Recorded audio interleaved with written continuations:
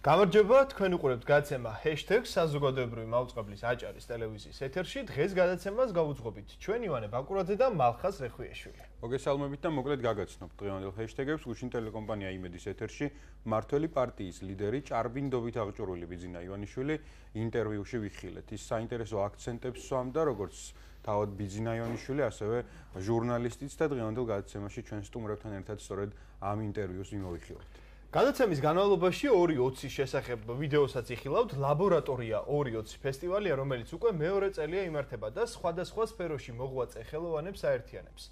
მე ასევე ანა იოსავამ და გოჩა კვაჭაძემ ერთად მოგიმზადეთ სიუჟეტი, რომლიდანაც ფესტივალის შესახებ უფრო მეტ ინფორმაციას გაიგებთ. მე შეგახსენებთ, რომ Facebook-ზეც უნდა იაქტიუროთ, ამ წუთებშიც გვაქვს გამოკითხვა, თუ რა გავიგეთ ბიძინა ივანიშვილის ბოლო ინტერვიუდან და თქვენი აზრი ნამდვილად საინტერესოა და ყოველთვის გვიხარია ხოლმე კომენტარების კითხვა. ამავდროულად დავიწყებთ ბარემ დღევანდელ გადაცემას, თუმცა სანამ პირველ ჰეშთეგზე გადავიდოდეთ, მინდა ფონდ ღია საზოგადოება საქართველოს წარმომადგენლის ქეთევან ხუციშვილის განცხადება წავიკითხო, იმიტომ რომ ბიძინა ივანიშვილის ერთ-ერთი სამიზნე გუშინ სწორედ ფონდები და არასამთავრობო ორგანიზაციები იყო. კითხულობ განცხადებას. მე მინდა შევახსენო ბატონ ბიძინას, რომ მას ძალიან მოსწონდა სამოქალაქო სექტორი, როცა ის იყო ოპოზიციაში და მაშინაც ისევე როგორც დღეს სამოქალაქო სექტორი იბრძოდა იმისთვის, რომ ჩატარებულიყო სამართლიანი არჩევნები, დაცული ყოფილიყო ადამიანის უფლებები და არ მომხდარიყო ამა თუ იმ ოპოზიციური პარტიის დევნა. მაშინდელი ხელისუფლება სწორედ ბიძინა ივანიშვილთან და მის თანამებრძოლებთან მიკერძოებულობაში გვდებდა ბრალს. დღეს მდგომარეობა შემოტრიალდა და ეს ხელისუფლება ცდილობს დაგვაბრალოს საგანგებო მიკერძოება ოპოზიციისადმი, მიუხედავად იმისა, რომ ჩვენ ახლაც იგივეს ვაკეთებთ, რასაც ვაკეთებდით ყოველთვის და ჩვენი მთავარი დანიშნულება იყო და არის ადამიანის უფლებების დაცვა, ხელისუფლების საქმიანობის და სახელმწიფო ბიუჯეტის ხარჯვის მონიტორინგი, კორუფციის გამოვლენა, გადაცნობებზე მითითება და ეს შეიძლება არ მოსწონდეს ხელისუფლებას. წერია განცხადებაში, განცხადება ცოტა უფრო ვრცელია, მაგრამ ეს იყო მთავარი ნაწყვეტი აქედან არასამთავრობო ორგანიზაციები დღეს სწორედ ამაზე ამახვილებენ. ყოველგვარ მათ შორის სულხან სალაძის პოსტი ვნახე, დღეს საქართველოს ახალგაზრდა იურისტთა ასოციაცია 25 წლის ხდება და სულხან სალაძემ გამოაქვეყნა წერილი, რომელშიც თეა წულუკიანი ახალგაზრდა იურისტთა ასოციაციას მადლობას უხდის იმ დახმარებისთვის, რაც სხვადასხვა რეგიონულმა ოფისმა, საიას რეგიონულმა ოფისმა გაუწია ქართული ოცნების აქტივისტებს 2012 წელს, სანამ ხელისუფლება შეიცვლებოდა, მადლობას უხდის არასამთავრობო სექტორს გაწეული დახმარებისთვის იმ საიას, რომელსაც ახლა ნაცებს ეძახიან. დიახ, და საინტერესო ასევე ისიც, რომ ბიძინა ივანიშვილმა თქვა, ახსენა ისიც, რომ სწორედ ადამიანები ის ფონდი USAID-ის საკითხთან დაკავშირებით რა თემებსაც აფინანსებენ საკითხებსაც არ ხდება იმ მიზნობრიობის ხარჯვა აღნიშნული რესურსების, ესეც იყო ერთ-ერთი საკითხი და მინდა შეგახსნათ ასევე ისიც, რომ გარკვეული ტექნიკური მიზეზების გამო, Facebook-ის ტექნიკური მიზეზების გამო, გაახლებების გამო ჩვენ არ ვართ სოციალურ ქსელში პირდაპირ ეთერში, თუმცა ტელევიზორთან შეგიძლიათ გვიყუროთ და ასევე Facebook-ზე მოგწეროთ. და რა თქმა უნდა, ინტერაქტივიც გვაქვს, ჩვენ არაუცბად შევახსენოთ ჩვენს მაყურებელს და შეგიძლიათ თქვენი პოზიცია დააფიქსიროთ გუშინდელი ბიძინა ივანიშვილის ინტერვიუსთან დაკავშირებით. Facebook-ზე, რა თქმა უნდა, ჩვენ ველოდებით თქვენს გამოხმაურებას. კიდევ ერთი საინტერესო აქცენტი, რომელიც ფონდ ღია საზოგადოება საქართველოს წარმომადგენლის ქეთევან ხუციშვილის განცხადებაში იყო დასმული, არის რომ არასამთავრობო ორგანიზაციებს ხელისუფლება ავიწროვებს მაშინ, როდესაც ის იწყებს სვლას ავტორიტარიზმისკენ, ავტოკრატიისკენ. სწორედ ამაზე აკეთებდა აქცენტს ფონდი ღია საზოგადოება საქართველოს, როდესაც საუბარია არასამთავრობო ორგანიზაციებისთვის კონკრეტული პოლიტიკური იარლიკის მიკერებაზე. მოდით დავიწყოთ სტუმრებთან საუბარი, თუმცა უნდა ვთქვათ, რომ ნიკოლოზ ლალიაშვილთან ბიძინა ივანიშვილის სტუმრობამ მთელი საზოგადოების ყურადღება მიიპყრო. ბუნებრივიცაა, 21 ივნისის შემდეგ ბიძინა ივანიშვილის მიერ გაცემული დაპირება არ შესრულდა და პროპორციულ არჩევნებზე ვერ გადავედით. ბიძინა ივანიშვილის აზრი, რა მდგომარეობა ქვეყანაში და რა გამოსავალია ამ სიტუაციიდან ძალიან საინტერესო იყო თითოეული მოქალაქისთვის. როგორ ხედავს კრიზისებიდან გამოსავალს, როგორია ურთიერთობა დასავლელ პარტნიორებთან, რა არის მთავარი პრობლემები ქვეყანაში და ამ ეკონომიკური პრობლემების მოგვარების ბიზნია ივანიშვილისეული ხედვა ამ და სხვა მნიშვნელოვან თემებზე ისაუბრებენ ჩვენი სტუმრები დღეს გადაცემის პირველ ნაწილში გიორგი მაისურაძე ფილოსოფოსი იქნება ჩვენი სტუმარი რომელიც უკვე ხაზზეა და შეგვიძლია მასთან საუბარი დავიწყოთ. გამარჯობა გიორგი, როგორ გესმის ჩვენი? გამარჯობა. საღამშვიდობისა, მადლობა რომ ხართ ჩვენი გადაცემის სტუმარი და საუბრობთ აი ძალიან მნიშვნელოვანი საკითხების შესახებ. პირველი კითხვით და ზოგადი კითხვით დავიწყოთ, რა ხდება ზოგადად ქვეყანაში? აი ეს ეგზისტენციალურად და სახელმწიფოებრიობრივად და სოციალური მდგომარეობა რაც ყველაზე მნიშვნელოვანია თითოეული მოქალაქეებისთვის, რას გზნობს მოქალაქეები სწორედ ქვეყანაში მიმდინარე მოვლენების შესახებ და როგორ შეიძლება აიხსნას აი ეს პროცესები. მადლობთ კითხვებისთვის, ვეცდები სამივეს მივყვე და თანმიმდევრულად უპასუხო. ბოლო კითხვიდან დავიწყებდი ესეთი ეგზისტენციალური, ანუ რას ფიქრობს, ან რა განწყობა იკვეთება. ბოლო თვეებია, ბოლო წლებით შეიძლება ითქვას. ერთი სიტყვით რომ ვთქვათ, ეს არის ძალიან დიდი იმედგაცრუება და უფრო მეტიც ნიჰილიზმი მე ვიტყოდი. ეს არის ყველაზე შემზარავი და შემაშინებელი, რაც შეუძლია პოლიტიკურმა სისტემამ ან საზოგადოებრივმა ურთიერთობებმა მოქცეს. და ჩვენ ვატყობთ ყველა მიმართულებით, იქნება განათლების სფერო, ეხლა მე ძირითადად სტუდენტობასთან, განათლების სფეროსთან მაქვს შეხება, ძალიან ძაფრი ნიჰილიზმი არის, იმიტომ რომ რაღაცა უპერსპექტივობის განცდა, როგორიც ამჟამად არის საქართველოში, რა თქმა უნდა, მეტნაკლები ფორმით ყოფილა, მაგრამ ეხლა მიაღწია რაღაცა განსაკუთრებულ ფორმას და ეს გამომდინარე არის სწორედ იმ პირველ რიგში ორი სფეროდან და აქ გადაებმება ეს კითხვებიც. პოლიტიკური სისტემიდან და სოციალური მდგომარეობიდან. სოციალური მდგომარეობა არის კატასტროფული, ვიცით, გაუარესება ყველა მიმართულებით. ეხლა რამდენიც არ უნდა იზღაპროს ბიძინა ივანიშვილმა და მისმა რა ვიცი უთავმოყარედ მორჩილმა მატყუარა თამხლებმა პირებმა ქართული ოცნება რომელსაც ქვია და საერთოდ ტყუილი და მართალი რა არის ამ ადამიანებმა გაანადგურეს საქართველოში. ირაკლი კობახიძე, რა ვიცი, ნებისმიერი ქართული ოცნების მოლაპარაკეს თუ დავინახავ, ჩვენ დავწმუნდებით, რომ სიმართლის სიცრუის კატეგორიები აღარ გააჩნია ამ ხალხს. ჩვენ ფაქტობრივად ყველანაირი ფორმა მორალურობის მართლის თქმის, აი ბავშვობიდან რომ გასწავლიან რომ სიმართლე უნდა თქვა. ეხლა ფაქტობრივად მაგალითს გვაძლევენ უმაღლესი ეშელონის პოლიტიკოსები, რომ სიმართლე საერთოდ არანაირი ფასი სიმართლეს არ აქვს, შეგიძლია მოიტყუო და შეგიძლია კი არა, ყველა იტყუება უტიფრად, ურცხვად, საერთოდ სირცხვილის გრძნობა არის დაკარგული, ყოველგვარი რაღაცა მორალური საყრდენი არის გამქრალი, აი თითქოს რაღაცა სფერო მთლიანად ამოუკვეთეთ და გავაუქმეთ. ბატონო გიორგი, ზნეობა არ გჭირდება არაფერი, იმიტომ რომ ნებისმიერ შეუძლია თვალებში ნაცარი შეგაყაროს, მოგატყუოს, დაქცინოს, რაღაცა სიბრიყვეები გიმტკიცოს, შავზე თეთრი იძახოს და სახე არა უკრთოლდეს, რა ვიცი, აი თვალები არ გაწითლდეს. ბატონო გიორგი, აქ ძალიან საინტერესო თემაა კიდევ ერთი, გუშინ ბიძინა ივანიშვილი საუბრობდა სახელმწიფოს სახელით საუბრობდა, ხო, პრინციპში ადამიანი, რომელსაც არანაირი სახელმწიფო თანამდებობა არ უჭირავს. გარდა ამისა, ჩვენ გვახსოვს, რომ როდესაც გამოსაცხადებელი იყო ის სიახლე, რომ გადავდივართ პროპორციულზე, შეიძლება ითქვას ბიძინამ გვახარა და როდესაც სათქმელი იყო, რომ პროპორციული ჩავარდა და რატო ჩავარდა, სხვები გამოგზავნა ამის სათქმელად. ანუ ეს მდგომარეობა, რომ სახელმწიფოს სახელით გველაპარაკება ადამიანი, რომელიც ხალხისადმი არ არის ანგარიშვალდებული, რაზე მეტყველებს, რა ტიპის სახელმწიფოში გვიწევს ცხოვრება, არა სახელმწიფო პირი, რომ სახელმწიფოს სახელით საუბრობს და სახელმწიფოს საქმეებს აგვარებს? იცით რა, აი ნებისმიერ ეპოქაში, რომელსაც მე მოვესწარი, დაწყებული საბჭოთა ხელისუფლებიდან, შემდგომში ზვიად გამსახურდია შევარდნაძე, მანამდე კიდე ის გარდამავალი დროებითი სამხედრო ხელისუფლება, შემდგომში სააკაშვილი და ხა ქართული ოცნება, იცით? აი პარალელებიც რო ავიღოთ მსოფლიოში, თანამედროვე მსოფლიოში თუ ისტორიულად, ფაქტობრივად ჩვენ გვაქვს რაღაცა კარტელი, რომელიც მართავს სახელმწიფოს, რომელსაც აქვს აი როგორც ნარკოკარტელები არსებობდა იქ კოლუმბიაში, კალის კარტელი და რა ვიცი, მედალინის კარტელი და შესაბამისი პაბლო ესკობარები. ანუ ვიღაცა კერძო პირი, რომელმაც მოახდინა სახელმწიფოს პრივატიზაცია, აქცია კერძო საკუთრებად, დანიშნა თანამდებობებზე საკუთარი ხელქვეითები, რომლებიც არ არიან პოლიტიკოსები, მათ საერთოდ არაფერი არ აქვთ, მინისტრთა კაბინეტის დიდი ნაწილი ეს არის საბანკო ბანკ ქართულს ხელქვეითებია რა უშუალოდ დაქვემდებარებულები თავად ბიზინა ივანიშვილთან რომელიც არის სამოქალაქო პირი კი პარტიის მეთაურია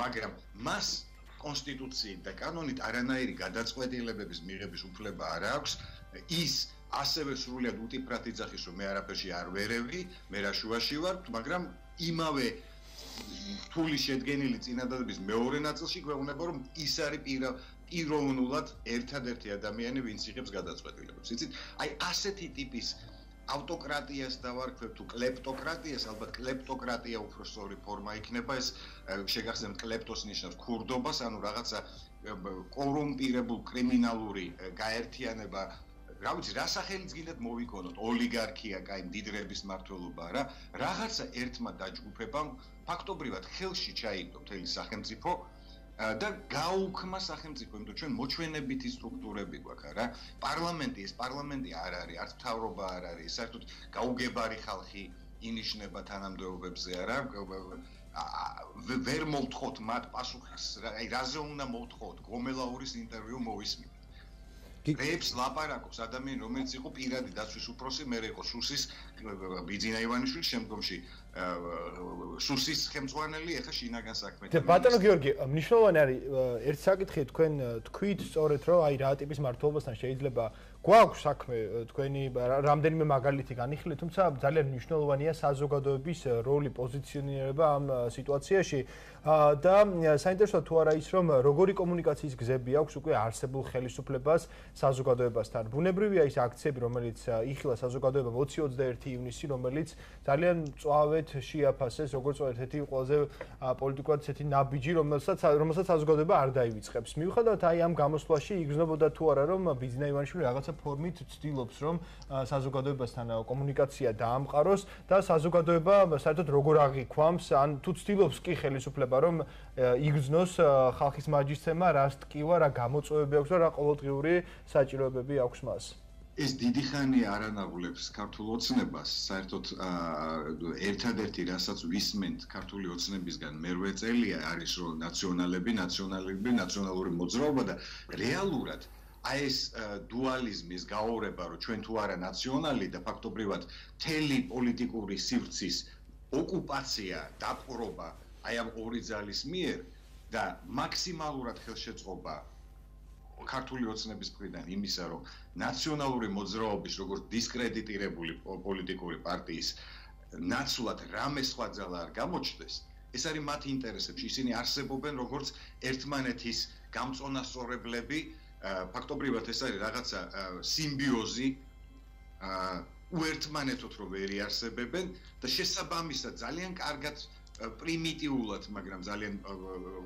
წარმატებულად გამოყენებული ის რომ თუ ივანიშვილს და მის კლანს აკრიტიკებ და კლანი არის ყველა სფეროში არა მარტო სასამართლოში ეს არის რაღაცა კლანური ეპოქა დადგა ჩვენში ეს იგი მიშისტი ხარ ნაციონალური მოძრაობა ხარ და ამას გეუბნება უტიფრად ადამიანები გეუბნებიან და ბედავენ ამის თქმას რომლებიც ან სად იყვნენ შემძვრალები სააკაშვილის დროს ან საერთოდ მისი ხელქვეითები იყვნენ და დღეს გამოდიან თვითონ ისეთი გამათავისუფლებელი და რევოლუციონრები იყვნენ.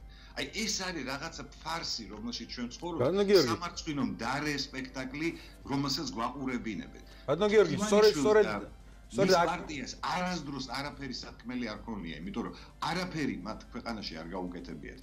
საერთოდ არაფერი, გარდა იმისა, რომ თვითონ მდიდრდებიან. ბატონო გიორგი, სწორედ ამ პოლიტიკურ საკითხზე მინდა გკითხოთ, იმიტომ რომ რაღაცნაირი პოლიტიკური პოლარიზება ქვეყანაში როცა აი ამ იარლიხს კონკრეტულ პარტიისადმი მიკუთვნებულობას ძალიან ისე იყენებენ აი ნაციონალური მოძრაობის დროს მე მახსოვს ამ სიხშირით იყენებდნენ ტერმინს რუსეთის აგენტი და რუსეთუმე. ახლა გვაქვს ეხლა გახდნენ ნაცები, ხო? ან მაშინ იყო რომ ადამიანებს ვინც არ მოწონდათ ეს იქნებოდა ოპოზიციური პარტია, სამოქალაქო სექტორი თუ არასამთავრობო ორგანიზაცია, მაშინ ეძახდნენ რუსეთუმეებს. ახლა ეძახიან ნაცებს. და მათ შორის ბერლინის ჰუმბოლდტის უნივერსიტეტში მუშაობდი, მეუბნებოდნენ რომ ესე იგი ჰუმბოლდტის ესე იგი ის რა ქვია გაზპრომი გაფინანსებს, ნუ აი ეს პრიმიტივიზმი, რომელიც მაშინაც იყო და დღეს კიდევ უფრო მეტად დაიხვეწა და იცით რა არის კიდე აი სოციალურ ქსელებში რომ აკვირდებით.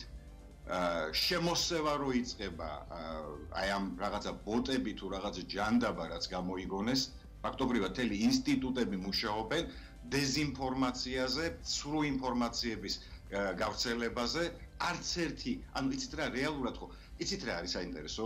ბოლშევიკებიდან მოყოლებული კომპარტიაზე არ ვიცახი, აი ბოლშევიკების საბჭოთა გასაბჭოებიდან 21 წლიდან მოყოლებული, სულ ცოტა.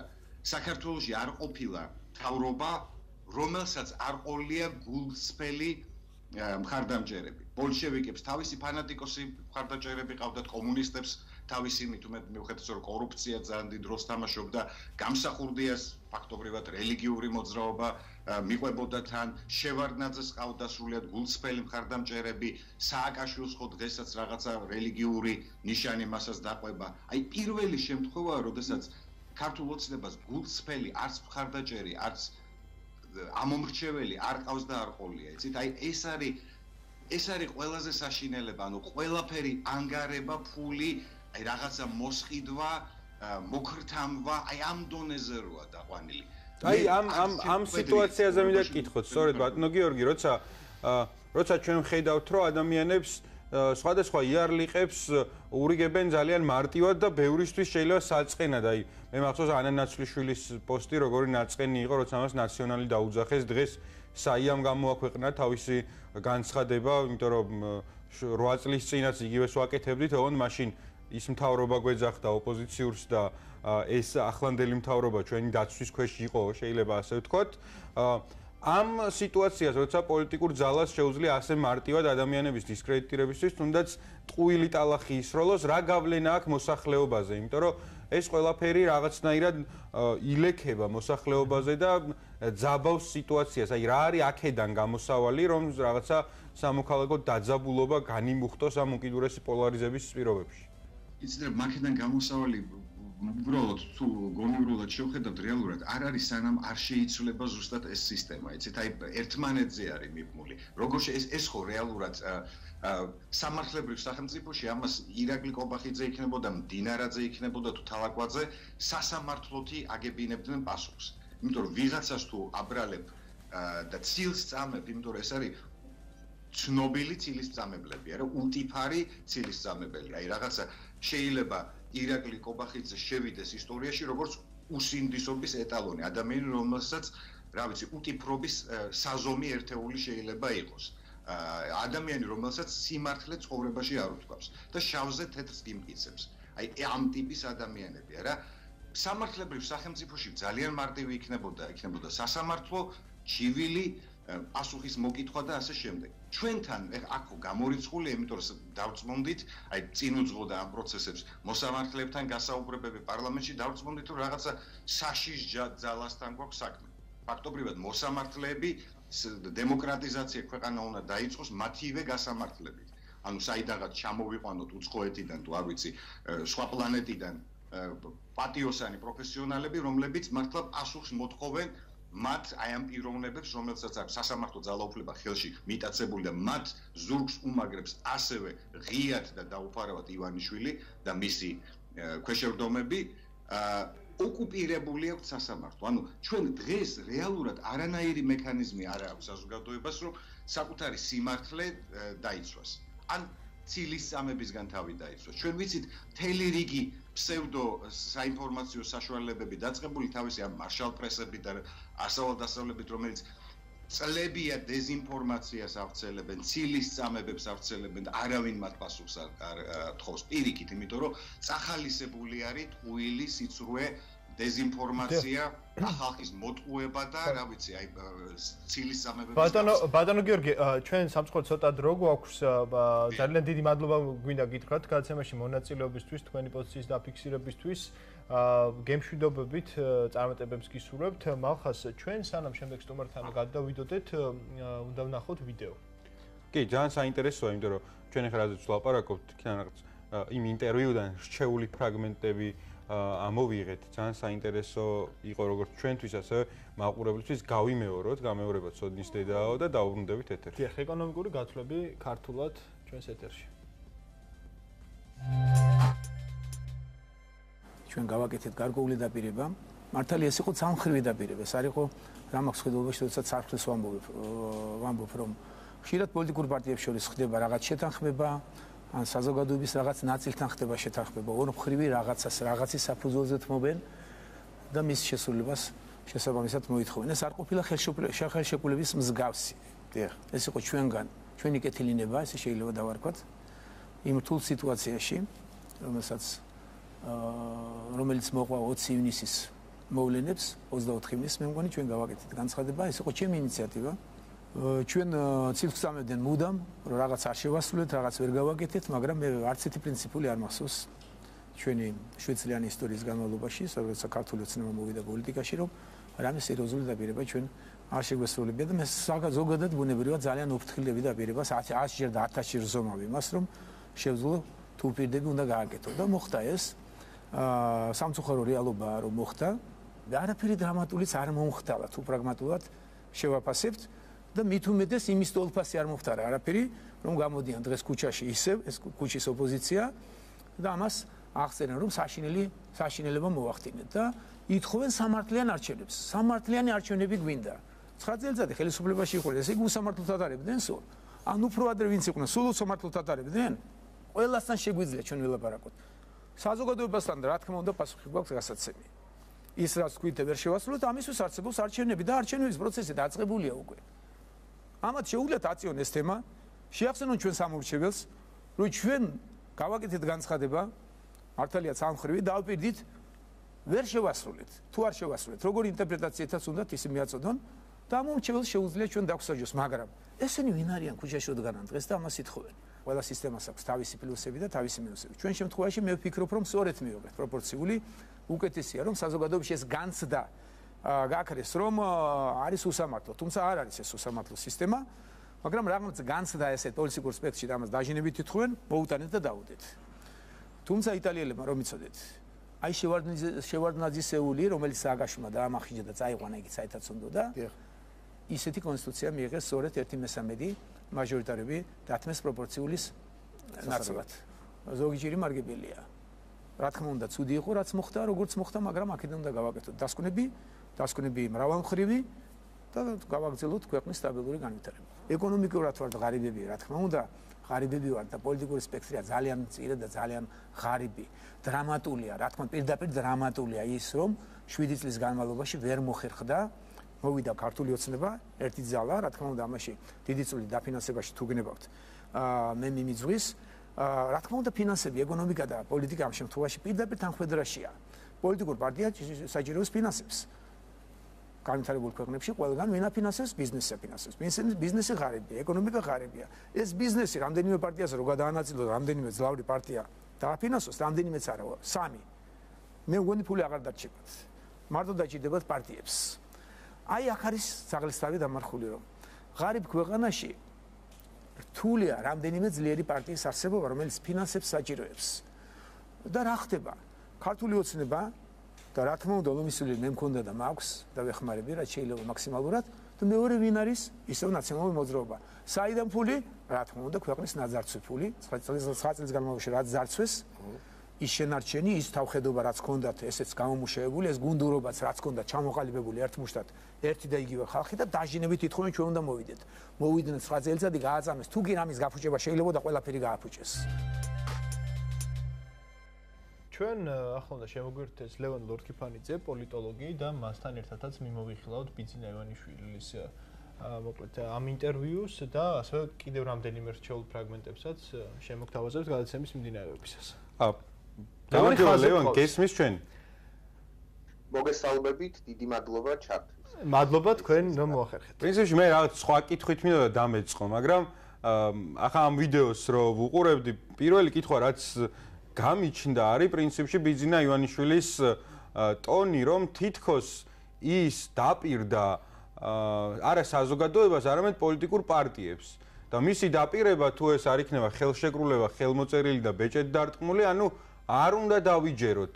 და მაშინ, როდესაც ის გვეუბნება, რომ აი 3 წელიწადში ყველაფერი კარგად იქნებაო და ისევ სიტყვას გვეუბნება და კონტრაქტს არ გვიდებს, ახლა რატომ უნდა ვენდოთ? ლევან, ეგებ შენიც? რიტორიკული შეკითხვა, როგორც ყოველთვის. დიახ, რა თქმა უნდა, ბატონო. არ უნდა ვენდოთ, რა თქმა უნდა, ამ ეს კაცი ძალიან ბევრ ამას დაგვირდა. ძალიან ბევრი, ასე ვთქვათ, კოშკი, ოცნების კოშკი აგვიგო და საბოლოოდ აღმოჩნდა, რომ ყველა ეს კოშკი თიხის ფეხებზე იყო დამაგრებული. აი ილია ჭავჭავაძეს აქვს თავის პუბლიცისტურ წერილებში ესეთი გამონათქვამი უპირო კაცებზე ამბობს ამას, აი უპატიოსნო ადამიანებზე ამბობს ამას, ყინულზე წერენ თამასუქსო. და ის ყინული დნება პირველივე მზის ამოსვლის დროს და მისი დაპირებაც და თამასუქიც და პირობაც ესე ქრება. და აი ბატონი ბიძინა ივანიშვილი ძალიან გავს იმ ადამიანს, რომელიც ყველა თავის დაპირებას, ყველა თავის თამასუქს წერს ყინულზე და ქრება გუშინდელი დღესავით, გუშინდელი თოვლივით ქრება ხოლმე მისი დაპირებები. არ უნდა ვენდოთ, რა თქმა უნდა. რას ქვია პოლიტიკურ პარტიებს დაპირდა? საარჩევნო პროგრამაში გეწერათ 2012 წლამდე ეს საკითხი. გეწერათ შემდეგ ყველა საპარლამენტო გამოსვლის დროს ამ ყველაფერს პირდებოდით ხალხს. სულ ცოტა ხნის წინ, რამდენიმე თვის წინ დადიოდით ქალაქ-ქალაქ, სოფელ-სოფელ საკონსტიტუციო განხილვებზე და ადამიანებს ეუბნებოდით, რომ გადავდივათ პროპორციულ სისტემაზე და დღეს ამბობენ, რომ აი შეგვეშალა, ამორჩეველმა განსაჯოთ. მე იცით რა გამახსენდა? აი ნაციონალური მოძრაობის წარმომადგენლები რო ამბობენ.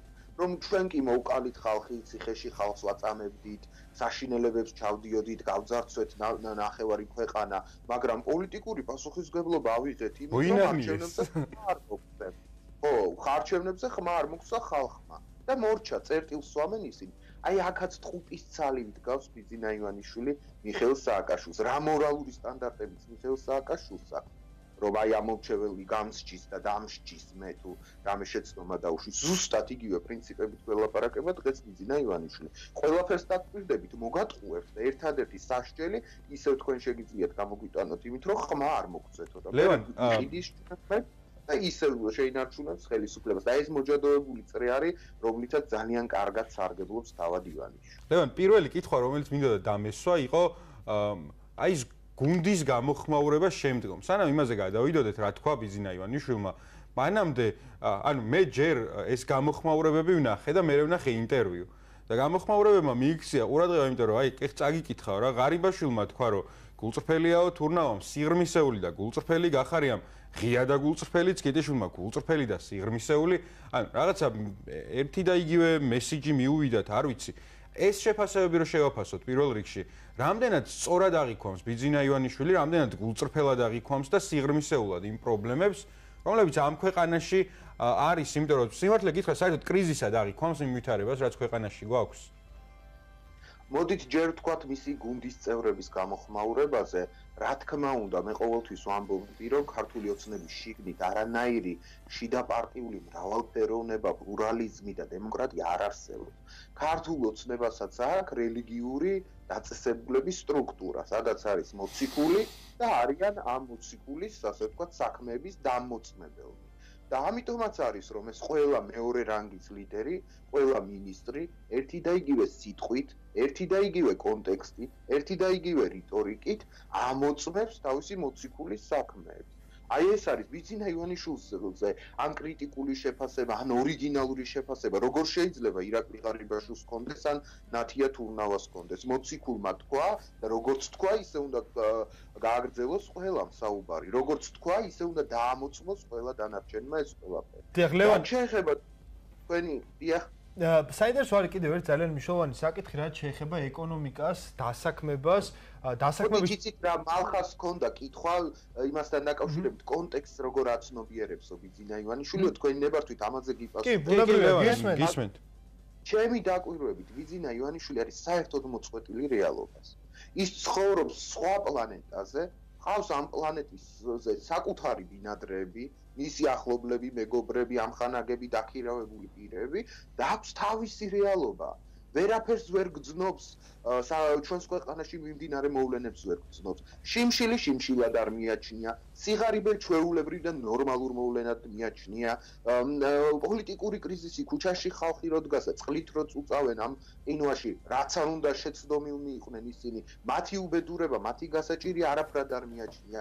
ბიძინა ივანიშვილის მესიჯი გუშინ იყო ასეთი: ყველაფერი კარგად არის, ამაზე უკეთესად ჩვენს ვითარებაში შეუძლებელია რომ იყოს მდგომარეობა და დაყალბულდით იმას, რასაც მივახციეთ, იმიტომ რომ უკეთესი შეუძლებელიაო და ჩვენ ესე არ გვჯერა, ხომ? ჩვენ გონია რომ უკეთესად ყოფნა შეიძლება რომ შიმშილის გარეშე ამ საზოგადოების არსებობა შეიძლება ლევან აი სწორედ მაგ საკითხს პროპორციული სისტემაც არ დააქცევს ამ ქვეყანას და პირიქით ნაციონალურ მოძრაობასაც და ქართულ ოცნებასაც დატოვებს ხელმოწარულს დიახ აი სწორედ ეკონომიკაზე მივედით დასაქმებაზე შიმშილზე სანამ აი სწორედ ეკონომიკურ გათვლებამდე და ეკონომიკის პოლიტიკამდე მივიდოთ ჩვენ შეგვიძლია ვიდეო ვნახოთ ეკონომიკური გათვლები ქართულად ბიძინა ივანიშვილი როგორ აღიქვამს და როგორ მისეული ხედვა დასაქმების თვალსაზრისით და ასევე ეკონომიკური სტრატეგიის თვალსაზრისით ვნახოთ ერთად ჩვენ ეს ვიდეო და უკვე შემდეგ კითხვით გადმოვალთ თქვენთან.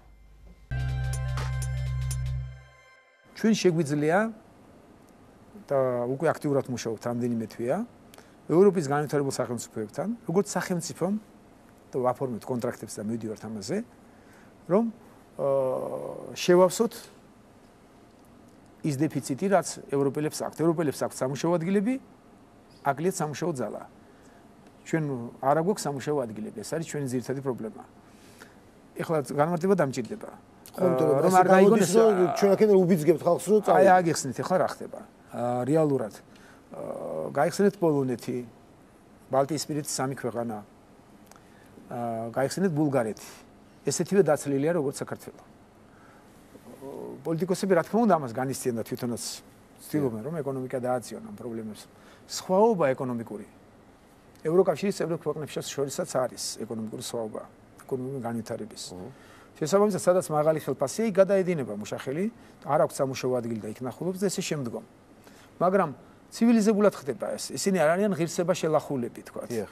ლიტველი რომ მიდის, თქვა, გერმანიაში სამუშაოდ, ჩდება ტრანსპორტზე და ბრუნდება როცა უნდა უკან და თქვა მოწყვეტილი არ არის სამშობლოს. ჩვენ რეალობიდან გამოსული ახლა თავის დროზე ჩვენს პოლიტიკური განცხადებები გაგვიკეთებია რომ დაიცალა ქვეყანა და ამას მივაწერდით პოლიტიკურ გუნდს. დღეს ისინი აკეთებენ განცხადებებს და მოგვაწერენ ჩვენ რომ იცლება ქვეყანა და ტენდენცია იზრდება, გამსვლელების ტენდენცია არ იზრდება. თუ გნებათ რეალური სტატისტიკა, რაც დიდად საამაყო არ არის, რომ ნახოთ რომ უფრო მეტი გაედინებოდა, რა თქმა უნდა 2x2-4-ია ნაციონალური მოძრაობის დროს, ნაკლები გაედინება დღეს, მაგრამ ამას არ ვთვლი ჩვენ დამსახურებად. შეიძლება ჩვენი დამსახურების რაღაც ნაწილი იყოს.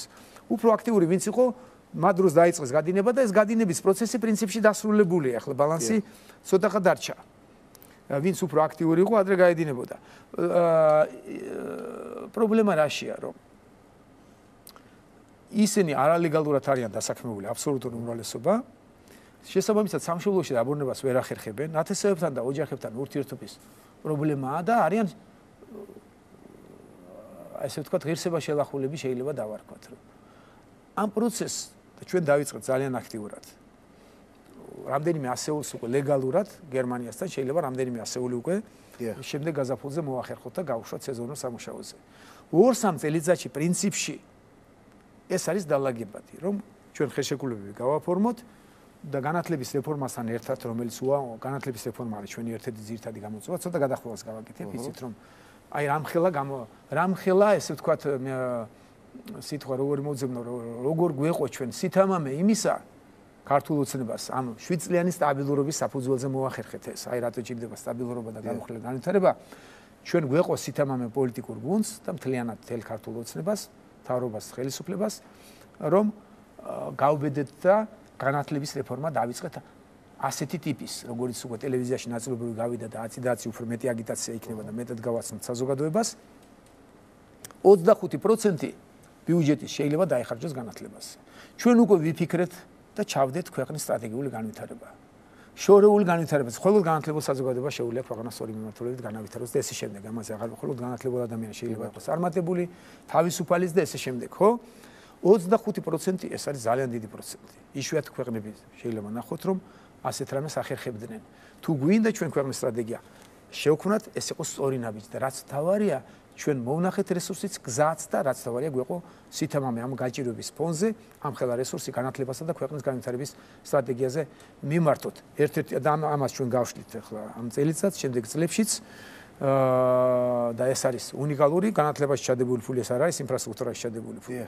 ინფრასტრუქტურაში ჩადებული ფული შეიძლება იმ წელსვე იგრძნოს უკვე ეკონომიკამ და საზოგადოებამ განათლებას 8 წლის მერე შეიძლება დაინახო ამონაგები აქედან და აი ეს ამიტომ ეძახე ამ სითამამეს განათლების რეფორმის პარალელურად რომელშიც იგეგმება რომ ჩვენ უამრავი პროფესიული სასწავლებელი უნდა გავხსნათ ყველა კუთხეში, რომ გადამზადება მოახერხოთ ხალხის.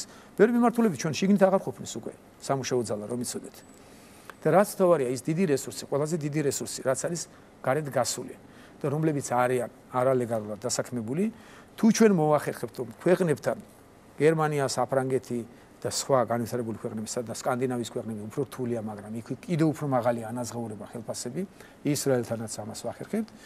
ლეგალურად გადავამზადებთ პროფესიებს აქ ჩვენ სასწავლებლებში, უფასოდ და აი რაც ჭირდებათ ზუსტად მინიმალური ენაც 2-3 თვეში და მივავლენთ სამუშაოდ. დაახლოებით რომ წარმოიდგინოთ და იაფირესები რაც დღეს ქუთაისიდან არის, ამას მთავრობა ასუბსიდირებს.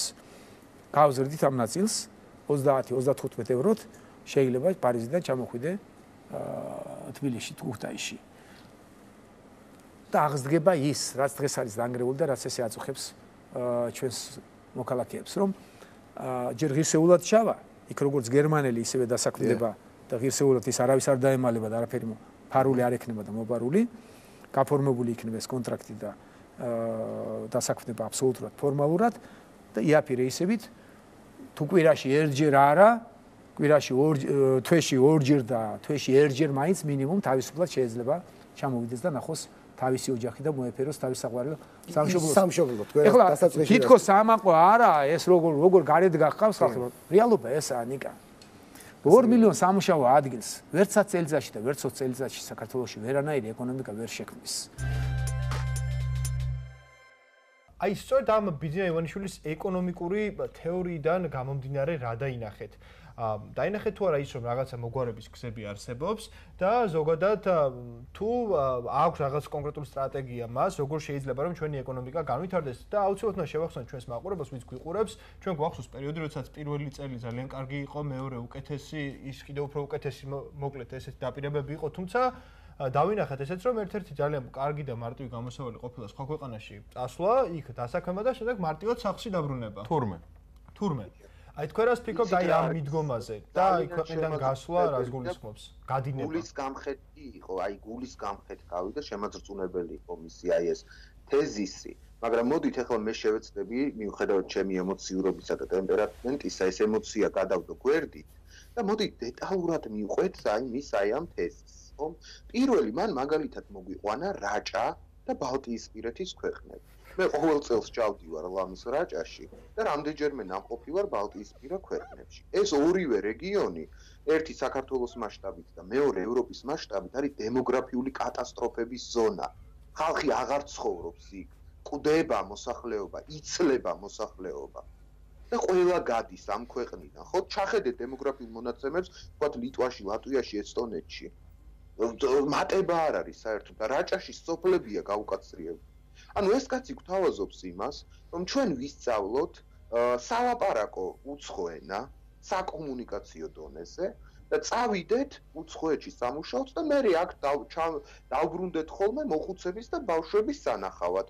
მხოლოდ იმაზე, რა ქვია, დასვენების დღეებში, შვებულებებზე, თან იქ უნდა ვიმუშაოთ არა მაღალ კვალიფიციურ სამუშაოზე, მაღალ ანაზღაურებად სამუშაოზე, არამედ იმ სამუშაოზე, რომლებიც დეფიციტურია ევროპაში, რომელსაც დიდი კომპეტენცია არ ჭირდება, რომელსაც ენის სალაპარაკო დონეზე, ასე ვთქვათ, ცოდნა ჭირდება. რომელსაც ჩვენი განათლების სისტემაც ეყოფა. რომელსაც ჩვენი განათლების სისტემაც ეყოფა.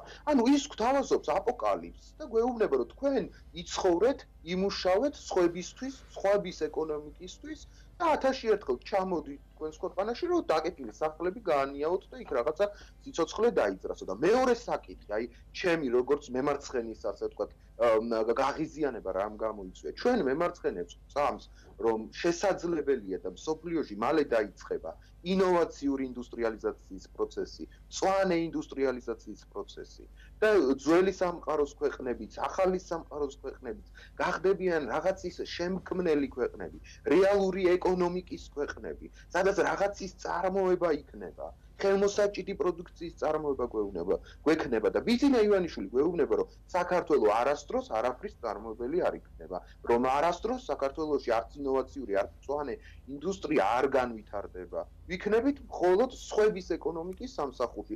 განვითარებულ ჩრდილოეთს, როგორც ემსახურება დღეს ჩამორჩენილი და შიმშილის პირას მყოფი სამხრეთი, აი ამ წონასწორობის და ამ დაყოფის შემოთავაზება უნდა ჩვენთვის და მე მინდა უთხრა ჩვენს ტელემაყურებელს, რომ ყველაზე საშიში თეზისი რაც ბატონმა ივანიშვილმა თქვა, ის პროპორციულად ჩემნებზე, NGO-ებზე, როგორმე გადავიტანთ მათ შემოტევებს, ხო? მაგრამ ყველაზე საშიში თეზისი იყო აი ეს ეკონომიკური თეზისი, რომ თქვენ არაფერი არ აწარმოოთ, იყავით ასე ვთქვათ, განვითარებული ჩრდილოეთის ეკონომიკების სამსახურში, თქვენი არასდროს არაფერი არ გქონდეთ, ყოველთვის იყავით სხვაზე ეკონომიკურად დამოუკიდებელი და გქონდეთ ისეთი განათლების სისტემა, რომ მოემზადოთ ყველაზე დაბალკვალიფიციური და დაბალშემოსავლიანი სამსახურებისთვის. და ეს არის ყველაზე საშიში თეზისი. ეს ნიშნავს, რომ ამ კაცს არ აქვს რწმენა თავისი თანამემამულეების, რომ ჩვენ გონი ვართ დებილები, იდიოტები, რომლებიც ვერასოდეს ვერ შეძლებთ ნორმალური ეკონომიკის შექმნას და ვერასოდეს ვერ შეცვლებთ, რომ ოდნავ მაინც ფეხზე დავაყენოთ ეს ქვეყანა და დასაქმებას მივახციოთ ჩვენს ქვეყანაში. ლევან, დიდი მადლობა, რომ იყავ ჩვენი სტუმარი. კიდე არის რაღაც საკითხები, რაც დიდი სიამოვნებით ვისაუბრებთ, აი ბოლო რემარკაზე მახსენდება, არა მარტო გონი ვართ, არამედ რამდენიმე პარლამენტის წევრმა მოიხსენია კიდეც ასე საქართველოს მოქალაქეები, ხო? ყველას გვახსოვს, სამწუხაროდ ჩვენი დრო იწურება და უნდა დაგემშვიდობოთ ლევან ლორთქიფანიძე ჩვენი სტუმარი იყო, პოლიტოლოგი, პოლიტიკის მკვლევარი, გვესაუბრებოდა ძალიან საინტერესო და მნიშვნელოვან თემებზე და ეს იყო დღეისთვის ბოლო სტუმარი და დავიძრათ შემდეგი ჰეშთეგიც. დიახ, ბოლო ჰეშთეგი იქნება ლაბორატორია 220, რომელიც გულისხმობს ისეთი სივრცის შექმნას, სადაც ხელოვნების სხვადასხვა მიმართულებაში მომუშავე მოღვაწე ადამიანები ერთიანდებიან საერთო მიზნისთვის, მათი კოლაბორაცია ერთად მუშაობის შედეგად კონკრეტულ შედეგს ვღებულობთ, ეს იქნება პერფორმანსი. დეტალურად თუ სად იმართება აღნიშნული პროექტი, ვის შეუძლია მასში მონაწილეობა, როდის იხილავს აღნიშნულ შედეგს, ჩვენი მომზადებული ვიდეოდან იხილავთ. ძალიან დიდი მადლობა, რომ გვიყურებდით, ჩვენ აღნიშნულ ვიდეოს გიტოვებთ და გემშვიდობებით ხვალამდე ერთხელ ერთმანეთს ზუსტად 19 საათზე შევხვდებით. კარგად ზანდებოდეთ. პროექტს ქვია ლაბორატორია 220. ყველა კითხულობს რატო ქვია 220 და ეს რეალურად თითოეული ტილოს ფორმატია 2.20 ტილოები. იდეა დაიბადა შარშან, გაუჩნდა ირმა სურმანიძეს. ერთ-ერთი პროექტის მიერ დაღლილები მიდიოდით ყავის დასალევად ღამის 2 საათზე. და იქ წაიწვევნა ირმამ, რომ აი კარგი იქნებოდა, რომ სხვადასხვა მხატვრები ერთ სივრცეში მუშაობდითო, აი ძალიან დიდ ფორმატის ტილოებზეო.